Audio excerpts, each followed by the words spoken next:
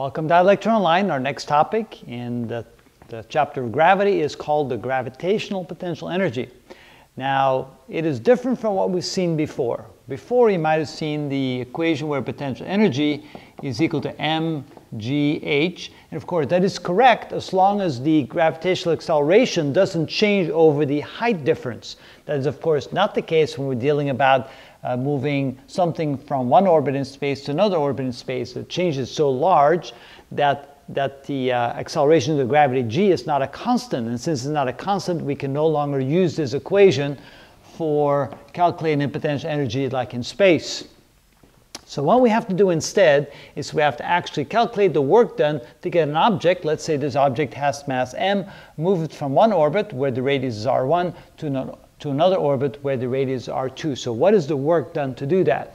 And the work done is going to be equal to the integral of all the little dw's, all the little small amount of work done by moving this mass incrementally through small little changes, small little dr's. So the work done, of course, is equal to force times distance, but to do a small amount of work over an infinitesimally small amount of distance is f dot dr. And of course, these are vectors, and we have to integrate that from r1 to r2. So we're moving something from radius 1 to radius 2, or orbit 1 to orbit 2.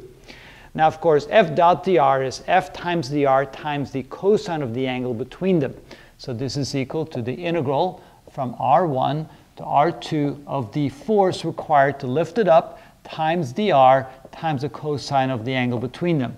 Now, since the force required to lift this mass up to a higher location is in the same direction as the motion, the angle between them is 0, and of course the cosine of 0 is 1. So we can simply go ahead and remove that to be 1. And the only other thing we have to do now is plug in an equation for the force. And of course the force there is the universal equation of gravity, which now means that the work done to move something from orbit 1 to orbit 2 is equal to the integral from r1 to r2 of the force, which is g small m big M over r squared times dr. Okay, now of course maybe I should use big R instead of small r so that the variables remain the same. It doesn't really matter. Let's call this big R here. Let's call this big R there. So that way, let's call this big R here. So that way we stay consistent. Okay, now g, m, and big M are all constants. They can come outside the integral.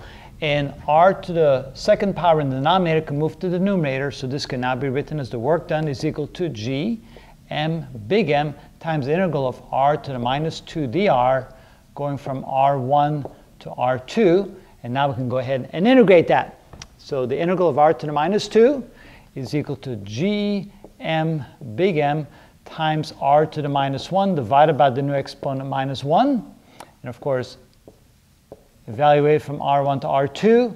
And then rearranging that a little bit is equal to minus g m big M over r, evaluate from r1 to r2. And writing that in, plugging the upper limit, we get minus g m big M over r2 minus g m big M over r1 squared. Nope, not squared. Sorry about that. No square there at all. All right.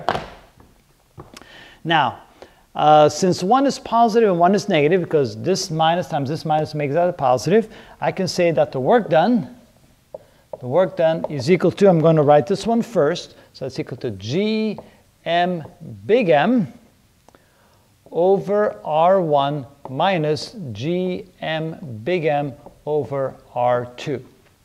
All right, so the work done looks like it's going to be equal to the potential energy at this location minus the potential energy at that location. That would be the work done.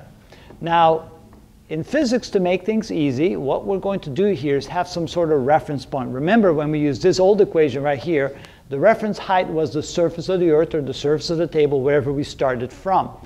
But in orbits, what we're going to do here, and this is standard notation, we're going to assume that the standard potential energy is equal to 0 when the distance is at infinity. So we're going to say that the potential energy is equal to 0 when r is equal to infinity.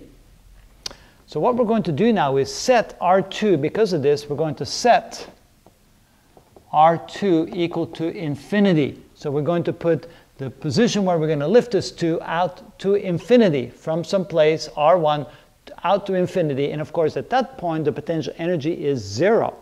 So that means that this quantity right here, the potential energy of this quantity right here, is going to be equal to 0. So now we're going to say that the work done is equal to Gm big M over R1 minus 0. Because we're going to set R2 at infinity. So now R2 is at infinity.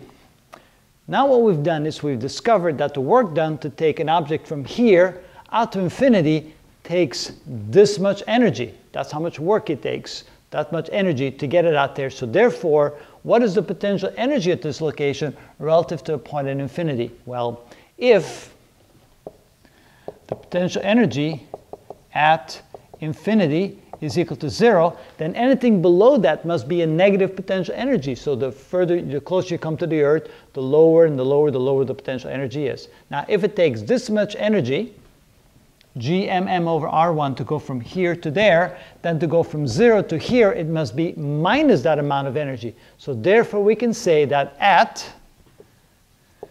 R1, the potential energy therefore must equal the negative of this quantity, which is Gm big M over R1. And so that is now our definition of what we call gravitational potential energy. The potential energy of any object at any point in space, relative to a planet or a star or anything else, is going to be equal to minus Gm big M over R1. So as an example, let's say we place an object right at the surface of the Earth. So therefore, in our example, R1 is going to be equal to the radius of the Earth. And let's say that the mass is equal to 1,000 kilograms. What would be the potential energy of that object on the surface of the Earth using that definition? Well, we plug in the numbers. So this is going to be equal to minus G, which is 6.67 times 10 to the minus 11, times the small mass, which is 1,000, times the big mass of the Earth, which is 5.98, times 10 to the 24th. Notice I left off the units because I'm running out of room. Divided by the radius of the Earth, which is 6378000. That's in meters. And of course, the units of that will then be joules, because we're talking about potential energy. Looking for my calculator. All right, so 6.67 e to the 11 minus times 1,000 times 5.98 e to the 24th divided by 6378000 equals, and that would have a potential energy of minus 6.25 times 10 to the minus, not minus, but plus 10 joules. So, let me try that again. So that'd be plus 10 joules. And that would be the potential energy of a 1,000 kilogram object on the surface of the Earth, which then means that if you want to take it from the surface of the Earth and move it away from the gravitational effect of the Earth, you would have to put in this much work to get it moved to that point. And that's the definition of gravitational potential energy.